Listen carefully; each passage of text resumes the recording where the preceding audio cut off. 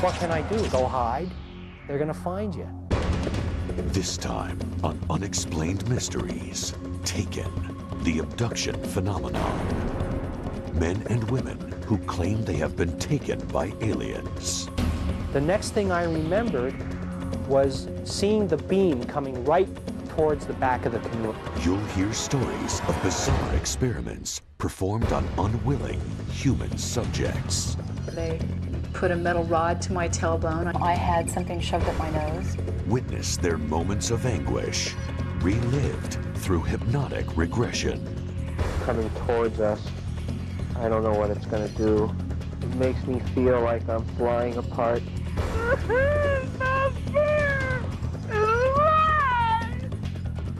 With our case studies, you'll hear the stories of people whose lives have been forever changed. All of a sudden, I feel like my whole body is on fire. Every inch of my skin is burning. And I realized I couldn't move. The researcher who thinks he's discovered an alien agenda. There's a very great interest on the part of the UFO occupants in human reproduction. They do need our genes to propagate their own species. The abductee who claims he's been forced to breed with his captors. I was with an alien that wasn't totally at will. It's hard to explain. The survivors who struggle to cope with the aftermath of their ordeals. I know how crazy it sounds for a woman to say she's been implanted with an alien fetus, but I'm sorry, it's the truth. The experts who believe the shocking accounts. These people have been traumatized by a very real and present experience in their lives. And the skeptics who say it's all a figment of the imagination. They can't tell the difference between whether it was a memory or a real event. And you'll see our final analysis of all the evidence in our UnEx report as we uncover the facts about alien contacts on Unexplained Mysteries, Taken, the abduction phenomenon. Over the past 3 decades, the number of reported alien abductions has skyrocketed. Men and women claim to have been taken by extraterrestrials and transported on beams of light into spacecraft.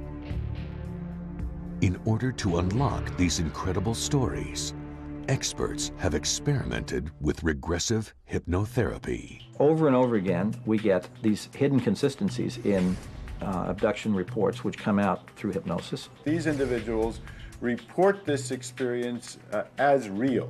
It is not dream, it is not fantasy, it is not delusion. Abductee accounts revealed under hypnosis are shocking in their consistency. And this is when I saw this spotlight then was doing this like a beam. Once the beam of light hit me, I was paralyzed. And at that moment, that's when I was on the craft. They were about 3 feet tall. Maybe this high. Their skin looked like it was made of marshmallow. White, pale color. And they had real big eyes. Large, dark eyes. While most abductees speak of being taken by the often described gray alien depicted here, others report insect-like characteristics in some of their captors. There's one being in particular that I always recognize, and he's not a gray. He's taller, he's thinner, he's got a bigger head, he's got bigger eyes. His limbs are very praying mantis-like.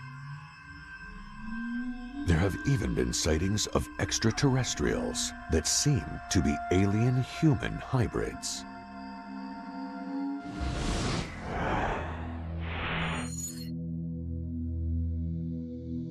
According to experts, one of the most telling signs of abduction is a gap of hours or days that cannot be accounted for.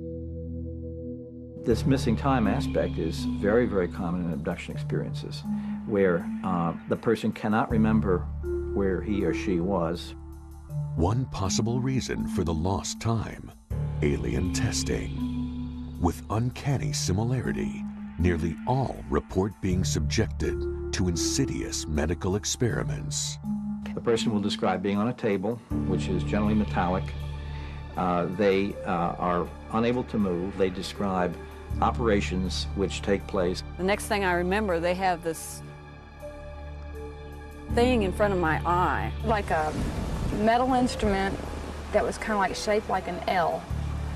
And stuck it went all the way back down to here, though, in my throat. Abductees point to the scars they retain from their encounters as proof of the experience. Connie Smith thought she had merely dreamed of a violent UFO encounter.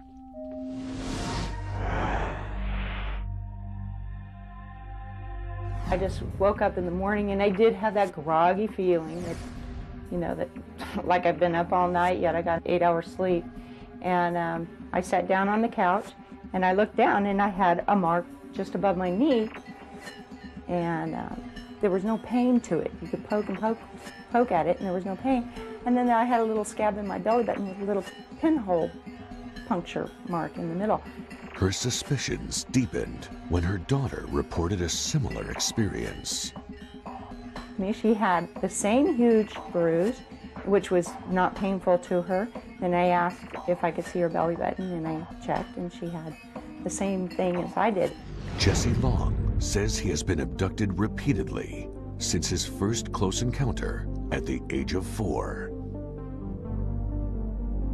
After being subjected to a battery of experiments, he was returned home with a similar telltale scar. My mother remembers me pointing out that I had a scar on my leg. She said it never bled. Under the skin, Jesse detected a solid object. It was in my leg for 34 years, and I finally decided to have it removed. And this is what they took out. Tests on the object determined its composition to be silicone and trace metals. Jesse believes it is a tracking device.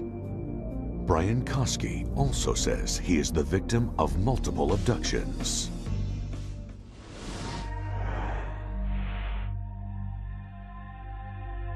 There's this big black triangle just moving real slow across the sky, and I kind of followed over, watched it, and it got to about here, kind of stopped, pivoted a little bit, made a hissing sound, and then kind of continued on to the north real slow, and just kept watching it.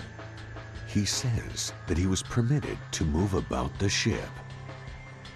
Have these little silver panels that they tend to control the ship with their mind. This is the tail they seem to do their navigation from. Are these accounts merely fantasies, or are they evidence of a staggering development which will alter the course of mankind? Coming up on Unexplained Mysteries, do these twins share an experience so frightening that it proves they have been taken by aliens? The next thing I remembered was they turned me over, and then they were doing some type of anal exam. And can their story pass the lie detector test? There's absolutely, positively no doubt in my mind that they are being absolutely honest with me. And later, are UFOs snatching humans as part of a chilling plan that could alter our future? I felt as if somebody had taken my insides and just ripped me open inside, and I could feel something pulling out of me. Could alien crossbreeding be behind these close encounters? I had a very vivid experience of having a fetus put into my body and removed. Or are there other earthly explanations? It comes from fairy tales, science fiction, film, a lot of sources. And we'll give you our final analysis with our UnEx report. Stay tuned for more on Unexplained Mysteries. Unexplained Mysteries, Taken, the Abduction Phenomena. One individual story about being taken may be hard to believe. But what about mass abductions? Groups of people all seized at once, recalling the same chilling event.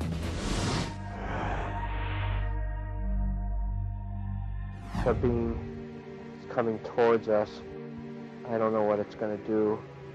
It makes me feel like I'm flying apart. Maine's Allagash River is the site of an encounter that forever altered the lives of 4 men. We were just a couple of guys camping, fishing, and we were excited about getting out of the city and being in the wilderness. Art students Charlie Foles, Chuck Rack, and twins Jim and Jack Weiner were looking for a break from the city when they set out for the backwoods of Maine. The last thing on our minds was any UFOs or anything like that. We just wanted to go fishing. It was very, very dark. So we decided to build a fire so we could find our way back to our campsite. And all 4 of us climbed in one canoe with our fishing equipment and headed out into the lake. We were out there for approximately 15 or 20 minutes fishing with no luck. And suddenly Chuck Rack said, "Hey guys, that's a heck of a case of swamp gas." And we turned around, and probably 150, maybe 200 yards away at the most, coming out of the trees was this huge ball of glowing, pulsating light. I remember it as being a very bright, round sphere of light that had kind of a roiling quality to it. It was yellow-white in nature. The next thing I remembered was seeing the beam coming right towards the back of the canoe. And at that point, we started paddling very quickly towards the shore. And it kept just following us, coming closer and closer and closer. I was in a panic, to be honest with you. A second later, it was right on, almost on top of us, with this beam coming across the water right towards our canoe. And I remember thinking, well, we're not going to outrun this thing. There's no way we're going to outrun this thing. And then the next thing I remembered was standing on the beach. Back at their campsite, the roaring fire had burnt down to embers. Elapsed time we thought was 15 or 20 minutes, tops. And we couldn't understand why the fire had burnt down so soon. None of the men could account for the missing time, nor were they ready to discuss what had just occurred. The 4 of us were just left there standing on the beach in total silence. We didn't really even talk to each other. I guess we were in shock. Little mention was made of the incident for 12 years, until strange dreams began to torment the Wieners. And then I would wake up and I would be drenched in sweat and my heart would be beating really fast. And having nightmares about being in some room or some area with these strange creatures around us. I said, I can't believe you're telling me this because I've been having the same dream. A psychiatrist evaluated the twins and referred them to UFO researcher Dr. Ray Fowler. Only after agreeing to hypnosis did the brothers begin to recall their shared experience. Here are actual recordings of the session in which all 4 men from the expedition relived their experience. The beam is coming towards us. I don't know what it's going to do. It makes me feel like I'm flying apart. Each of their individual accounts depicted the same harrowing details. Had no idea where I was. Then I realized that the 3 guys were sitting to my left on this bench, naked. All I knew was I was in a strange place, laying naked, paralyzed, with this thing coming towards me. I remember these creatures examining my brother with a type of wand. The next thing I remembered was they turned me over, and then they were doing some type of anal exam. I remembered pressure, heat of my physical body being ripped to shreds, like on a molecular level. I mean, it's the only way I can verbalize it, but it is an extremely unpleasant feeling. It feels like death. I think that the Wieners opened Pandora's box because now they have questions about reality that they never had before. They have questions for which there are no answers. To eliminate the possibility of a hoax, Ray Fowler arranged for a polygraph test to be administered. After administering the examinations, there's absolutely positively no doubt in my mind that they are being absolutely honest with me when they tell me that they were confronted by a phenomena in the Allagash region. One person might fool a polygraph examiner. You have four all passing the tests, and the polygraph examiner being convinced that all four are telling the truth is very important. I feel very strongly that what they describe is a real experience. But to these men, the trip up the Allagash was only the start of an ongoing journey. It's not over. This is an ongoing thing. We're tagged. What can I do? Go hide? They're going to find you. Next up, if extraterrestrials are abducting humans, what is their alien agenda?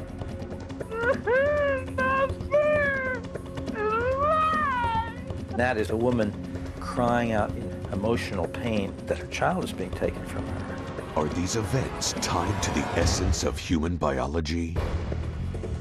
Sometimes we'd be abducted and there would be sexual situations that would pair off. They've lost their own reproductive capabilities, so they are trying to find a new genetic stock with us. And later, Hollywood's take on aliens. Close Encounters, for good or evil, had an enormous effect on what people expected aliens to look like. We'll put it all in perspective in our exclusive UnEx report, coming up on Unexplained Mysteries. Unexplained Mysteries, Taken, the Abduction Phenomenon. For those who have been taken, the question is not if abductions occur, but why. Indianapolis, Indiana. Debbie Jordan and her mother, Janet White, noticed a glowing beam of light radiating from their backyard. As I looked out the window, I seen a light. It was about the size of a basketball. A really strange light coming out of the pump house that's next to the swimming pool out back. Debbie armed herself with a shotgun and ventured toward the light. And Debbie went out in the back, and I watched her out the back door, and she came to the pump house, and she opened the door. All of a sudden, I feel like my whole body is on fire. Every inch of my skin is burning. And I realized I couldn't move. And I also could hardly see. It was like I'd been attacked by a mob of tourists with cameras flashing me in the eyes. Neither woman could immediately recall what happened next. Later, we figured out I was gone in like an hour and a half, and I only remember like 10 minutes. Debbie immediately came down with a mysterious disease, and the family dog that lived in the backyard succumbed to what was suspected radiation sickness. These clues and the neighbor's identical account of the blinding light drew the attention of UFO researcher Bud Hopkins. There was more evidence supporting this abduction than any so far investigated. Hopkins first studied the ground where the incident took place. This is what happened to that nice, rich, loamy, black-brown soil that the backyard in Indiana had. It was turned sort of gray and hard as a rock. Hopkins persuaded Debbie to submit to hypnotherapy. Something's not right.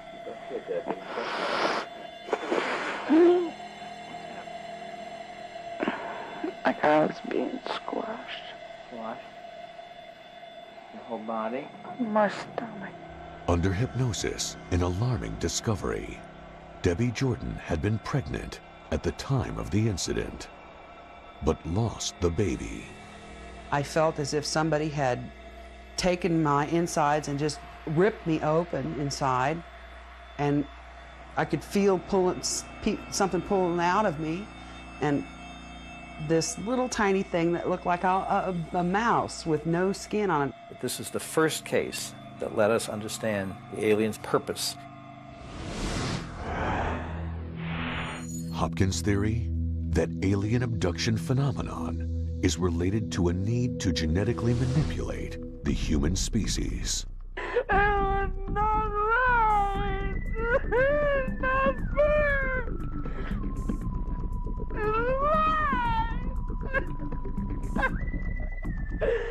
That is a woman crying out in pain, emotional pain, that her child is being taken from her. Through hypnosis, Debbie recalled witnessing a human-like child during her encounter. She had tufts of white cottony hair sticking out of her head all over, really large eyes, but human, blue. When I thought, oh, I'd love to hug you, I asked if I could take her home with me, and he told me no, she could survive with me. I assumed they were telling me that I was this child's mother. Debbie says her abductions continued for years afterward, halting only after her hysterectomy. But now, her legacy of abduction has been passed to her 2 children. I don't expect people to believe any of the stuff that me or any of my family members tell them. Believe me, if I hadn't seen some of this stuff with my own eyes, there's no way I would have believed any of it. Next, is an alien sexual agenda behind the abduction phenomenon? It could be other people's wives, other people's husbands. I've experienced certain things like that. I was with an alien that wasn't totally at will. It's hard to explain. Hear one woman's account of carrying an alien baby. I had a very vivid experience of having a fetus put into my body and removed. It's ridiculously hard for me to talk about. And later, Hollywood's controversial role in producing the abduction phenomenon. Close encounters, for good or evil, had an enormous effect on what people expected aliens to look like. And you'll see the ultimate roundup of the facts. Our UnEx report, coming up on Unexplained Mysteries. Unexplained Mysteries, Taken, the abduction phenomenon. They are close encounters of the most intimate variety. As reports of abductions continue to rise, so too does another alarming trend: the aggressive sexual nature of many recent abductions. Saugerties, New York. James LaFonte and friends began seeking refuge from the city on regular weekend trips to the woodlands of the upstate region. I first met James in '87, and a few friends of us, we all went upstate to the trailer just to have a nice weekend and enjoy ourselves and have fun. Going up weekly almost became an addiction. It was for enjoyment, but it was almost like we were being called back. As with many abduction reports, the first sign of an unusual occurrence was the shared sense of lost time. James LaFonte contacted me because of certain fragmented memories. He'd been with a group of friends, and they knew something had happened. There was a time lapse. Hopkins uncovered a common trait among the group: memories of alien contact in childhood. Ever since I was a child, I used to wake up and I used to see white light and shadowy figures moving around my bed, and I would get scared. When I was younger, I remember like an alien looking through the window, being watched, a feeling of being watched all the time. Through hypnotherapy, Hopkins yielded shared traumatic memories. It turns out week by week, we were all being abducted as a group. It's like I'm on a table. They have big eyes, and the skin looks remolded. I gotta get out of here. But the detail and scope of these repressed memories exposed an incident of group abduction beyond any on record. I remember seeing these bright lights almost in every window, and there's domes on top of the trailer. And everything was glowing, and we just become basically paralyzed. During the abduction, we would walk down this dark road in a trance state. And we'd be walking to the craft, which was always in the same spot in this pit area. The Saugerties group recalled forced medical tests, and there seemed to be a disturbing focus to the experiments. Something was being worked on my genitals. I would see James across the room, and the same thing being done to him. I do know the sperm was removed. To some experts, the group's accounts expose an alien agenda of harvesting human genetic material. There's a very great interest on the part of the UFO occupants in human reproduction, sperm, ova, the DNA, but it has also included an interest in human sexuality itself. Sometimes we would be abducted and there would be sexual situations that would pair off. It could be other people's wives, other people's husbands, different friends that we were with. According to LaFonte, the experimental pairings could also include alien participants. I've experienced certain things like that. I was with an alien that wasn't totally at will. It's hard to explain. To further cope with their trauma, members of the group sought counseling with a clinical psychologist. Generally, when I work with people using their imagination, there's a personalized stamp that people put into their imagery because it's being generated from a part of themselves. These abductees and their reports do not have this kind of personalized stamp, and I think it makes it even more credible. I lost plenty of jobs, I lost friends, I lost family, I lost a number of things, and it got to the point where I would, I was contemplating suicide in a sense because there was no escape. Is the disturbing account of the Socrates group a hint as to why aliens are seeking out humankind? If so, many believe that Kim Carlsberg represents the next piece of the puzzle. Kim Carlsberg was a successful professional photographer when an encounter experience changed the direction of her life. I came home, went to bed, I woke up, and I was not in my bed any longer. I was standing in what I thought was an elevator.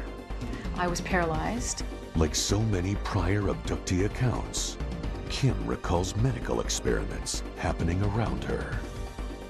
And there were these little short off-white beings, naked guys with big black eyes doing things to these people on these tables. And I didn't know if I was going to live through the night. I really thought that these people might be dead, and I thought that I was going to be next. So I started screaming, and a taller alien that looked just like these guys walked up behind me and slapped me on the back of the neck, and I started to pass out. Next thing I knew, I woke up. I was in a smaller room by myself on a table, and I'm completely disoriented. I don't know where I am. I don't know what's happened to me. In a series of semi-lucid flashes, Kim recalls the alien testing. I had an experience where they put a metal rod to my tailbone and they take skin samples. I had something shoved up my nose. I felt this drug feeling come over my body, and I knew that I was going to be unconscious within a matter of seconds, and there wasn't anything that I could do about it. And then I woke up back in my bed, and at that point, I thought that I had completely lost my mind. I knew I wasn't hallucinating, but it was the only logical explanation. And that encounter was not an isolated episode.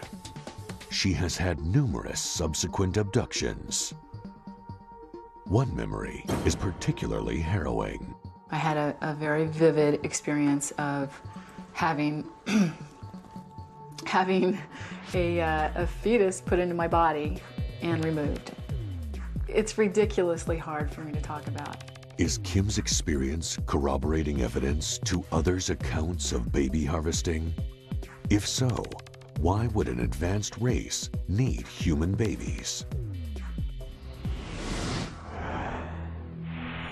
One theory holds that alien evolution may have stalled, requiring human DNA for future development. Some people hypothesize that their planet or where they come from is arid and barren, and they've lost their own reproductive capabilities, so they are trying to find a new genetic stock with us. They do need our genes to propagate their own species. It's a recurring theme that we hear from a lot of abductees. They're studying us, they're studying our sexuality, our emotions, and they're using us for some design goal as the center of this experiment. Kim's story has been met with fierce skepticism. I know how crazy it sounds for a woman to say she's been implanted with an alien fetus. I'm an intelligent woman, I'm highly educated, I know how the world perceives it, but I'm sorry, it's the truth. To Kim and all abductees, the need for more research into the abduction phenomenon is urgent. Such study could either prove the reality of their claims or provide alternate answers for these troubling encounters. An extraordinary phenomenon such as this demands an extraordinary investigation. It is irresponsible to dismiss it. Next on Unexplained Mysteries, are these alien encounters influenced by popular culture? The more people know about what aliens are expected to look like, the more they're likely to describe an alien as looking like that preconceived idea. Or is Hollywood merely mirroring actual incidents? I think what was unique about Close Encounters is it was science fiction, and yet in a sense it wasn't. They can't tell the difference between whether it was a memory or a real event, or whether it was imagination. And this is the problem. And finally, we'll analyze the evidence in our UnEx report on Unexplained Mysteries.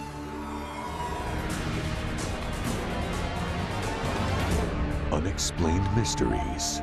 Taken, the abduction phenomenon. With reported sightings and alien encounters growing each year, so too have the skeptical inquiries from non-believers. Notable among this group are a number of prominent psychologists who claim that the real root of the UFO phenomenon lies deep in the unconscious mind. It's what we call waking dreams. When people start to fall asleep, on many occasions, they have a peculiar mixture of reality and fantasy or dreams. And in this particular state of consciousness, which is an altered state, they see little aliens and they see spaceships and lights in the sky and so on. But others defend the technique for abductees in this fragile state. They appear to have been overwhelmed by an episode outside their own control and making, which leaves them in a post-traumatic state. It is this very condition that makes them vulnerable to suggestion. They can't tell the difference between whether it was a memory or a real event, or whether it was imagination. And this is the problem. It's very interesting. Either there's something very special about this fantasy that causes what otherwise does not occur, or it's not a fantasy. Others point out that abductions were scarcely reported before the science fiction boom of the mid-1950s carried visions of aliens into popular culture. This is a composite of what they look like. Larger eyes, smaller nose, no lips, no protruding part of the ear, no hair, and a gray tone to the skin. A New Hampshire couple, Betty and Barney Hill, made news by becoming the first to claim that they had been abducted by aliens. UFO experts point to the Hill abduction as a watershed event in alien evolution. But to author James Oberg, the case is notable for more earthly reasons. A lot of Betty's memories are directly traceable back to a movie called Invaders from Mars. Many of the themes, many of the imageries from that film appear in almost recognizable form in Betty's story. In the account, there was kidnapping, being taken on board a flying saucer. There were needles being inserted into people's brains or other parts of their bodies. Barney Hill's recollections focused on one major feature. The unique feature here is these wrapped-around eyes, the eyeballs that move off to the forehead, off to the side of the head. It was very original, and yet less than 2 weeks after this face first appeared on television, Barney Hill, under hypnosis, suddenly remembered that his aliens had eyes like that, had eyes that wrapped around. Was it cause and effect? Did he see the show? Was his memory polluted by this Hollywood version. Can't prove it, but the sequence is highly suggestive. By the early 1970s, Hollywood seemed to settle on an accepted standard for what an alien looked like. According to skeptics, this design trend was again echoed in the description by alleged abductees.